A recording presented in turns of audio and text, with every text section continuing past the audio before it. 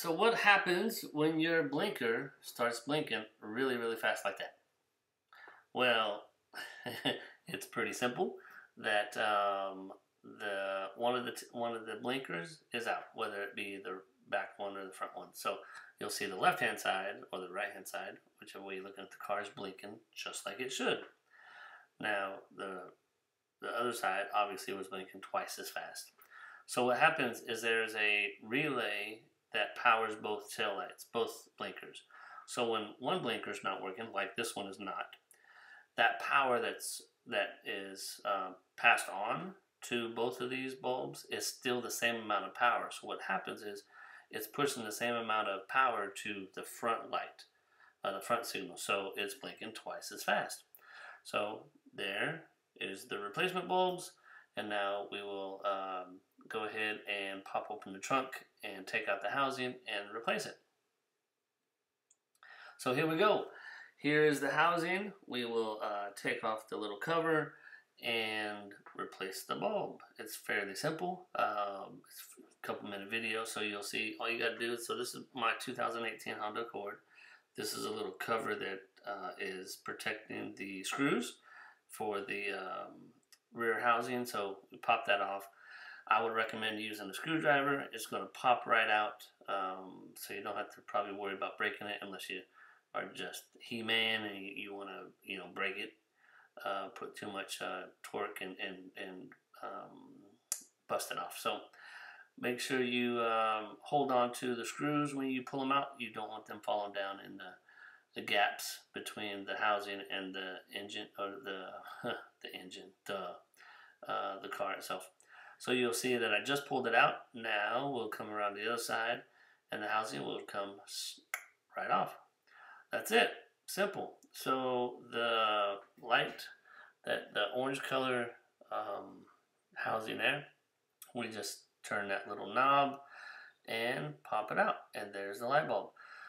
So what we'll do is we will go get the other replacements, the new ones that I just bought, and we will take this one out and replace it with the new one.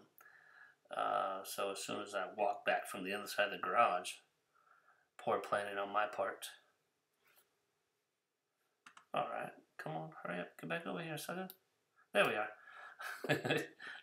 So, excuse me, we just undo the bulb, put the new bulb in. So there's grooves in the socket, so it can only go in one way. You can't put it in the wrong way. So once you find the right position, you just push it in, turn it slightly clockwise, and there you go. So now we'll turn on the signal, so you'll be able to see. Don't mind my flip-flops. You'll be able to see the light bulb or the flasher turn signal. I can't even talk. The turn signal work appropriately. But foolish me is I'm in the car trying to turn it on, and I have my key fob sitting on the workbench behind the camera. So here in a second, I will get off my butt, go get the key fob, and see, here I go.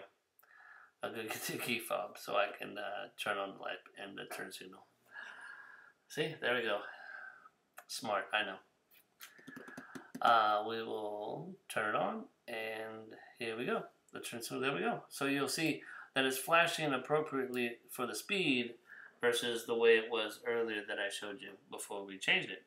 So you'll see it's flashing just fine as it should. So that's it. Pretty simple to replace. Now we just put the light bulb back in the socket and reconnect the housing.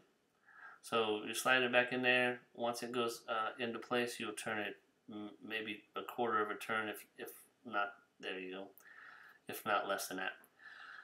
And so you'll see right here by my hand, there's little plugs there that'll go in right there to the side of the housing. So it's fairly simple to slide into place. So before we do that, I will show you what that looks like right now. So you'll see those two holes right there.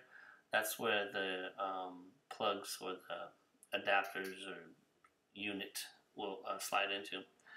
You slide that into place, and then that's it. And the next thing you know, next thing we do is we take the screws, we screw it in, we put the cover back on, and then we're done. Once again, you don't want to. You want to make sure that you hold on to these screws so they don't slide into the little gap between the housing and the car itself. Obviously, it's probably an easy way to get them out, but I'm not going to test it here. So hold that in and tighten the screw. Now, obviously, before we tighten this screw completely, we want to put the other one in. Obviously, you don't want to tighten one screw when you have multiple screws on any kind of unit. So that being said, we'll take the other one, we'll put that in there, we will screw it all the way down, and then we will continue, and we'll go back to the top one and screw that one in. And lo and behold, we are done. Well, not yet. We got to put the cover back in place. So if you set it down at the bottom and then push it in from the top, just snap it into place. And make sure that it's not covering the seal from the trunk. So like I did, which you'll see here in a second, I will have to pull out the seal a little bit. There we go. So make sure you're not impeding that and messing that up. So pull that back out. And that's it.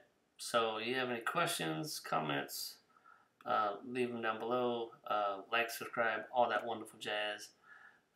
If you have any questions, let me know. Alright, thanks for watching, everyone.